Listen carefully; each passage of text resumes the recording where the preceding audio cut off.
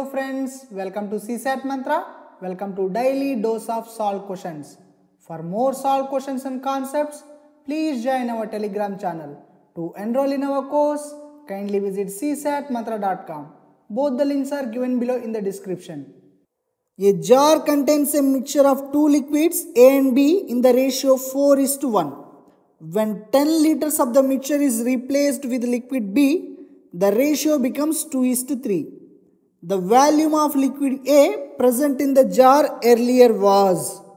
Friends, this is an application oriented problem based on ratios and proportions chapter. You can expect similar questions in CSAT. We have solved application oriented problems based on ages, salaries, liquids and coins in this chapter. Kindly go through them. You can expect similar questions in CSAT. We have a jar. In that jar we have two liquids A and B. They are in the ratio 4:1, my friends. I am taking liquid A as 4H and liquid B as H, my friends, because they are in the ratio 4:1. Now 10 liters of mixture is taken out and it is replaced with liquid B, my friends. Okay, 10 liters. Now tell me, in this 10 liters, what will be the ratio of liquid A and B, my friends? It would be same, right? Because it is the same mixture. We are not talking about absolute quantities, my friends. These are absolute quantities. We are talking about ratios. So ratio is going to be same, my friends.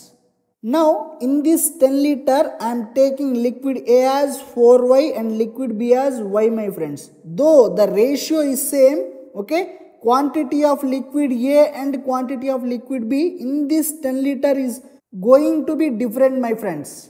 Now this total volume, it is 5Y, my friends. Okay, 4Y plus Y is 5Y. This is 10, my friends. Okay, 10 liters. Now Y is equal to 2. So in this 10 liters, liquid A will be 4 into Y. Y is 2, that is equal to 8. Okay, and liquid B will be Y. Y is 2, my friends. So in this 10 liters, you have liquid A as 8 liters and liquid B as 2 liters, my friends. This is clear, right? So initially you have 4X and X. Out of that, okay, you have taken 10 liters of mixture. Now the remaining quantity of A would be 4X minus 8 and the B would be X minus 2, my friends.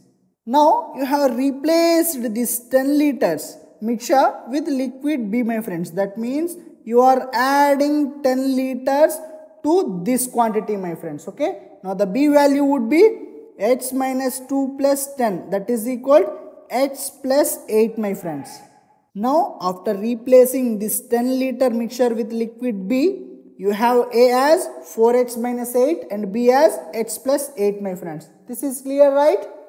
Now it is said that their ratio, okay, after replacing, their ratio is 2:3, my friends. So 4H minus 8 by H plus 8 is equal to 2:3. Now solving this equation, 2 1s are 2 2s are 2 4s are, okay. So this is equal 2H minus 4 by H plus 8, that is equal 1 by 3. Doing cross multiplication, 3 into 2H minus 4 is equal to 1 into H plus 8. 3 2s are 6H minus 12 H plus 8, okay. So 6H minus H is 5H. 12 plus 8 is 20, my friends, okay. So H is 4. We need volume of liquid A present in the jar earlier, my friends. Initial quantity, that is 4H, okay. 4 into 4, that is equal 16, my friends. So our answer is C. Here it is wrongly mentioned, sorry, okay. So our answer is C, my friends, 16 liters. Just by looking at the options, you can eliminate two options, my friends, because A should be multiple of 4. Volume of liquid A should be multiple of 4. 10 is not multiple of 4. 15 is not multiple of 4. So these two options are eliminated, my friends. Our answer can be either A or B. Okay. You can solve what is the volume of liquid in this method, my friends. Here remember one thing, my friends. You take any liters of that mixture, okay, the ratio of liquid A and B is going to be same in that mixture, my friends. So this is clear, right? To know more about the course, kindly visit csatmantra.com. If you have any queries, feel free to call us or mail us. Thank you.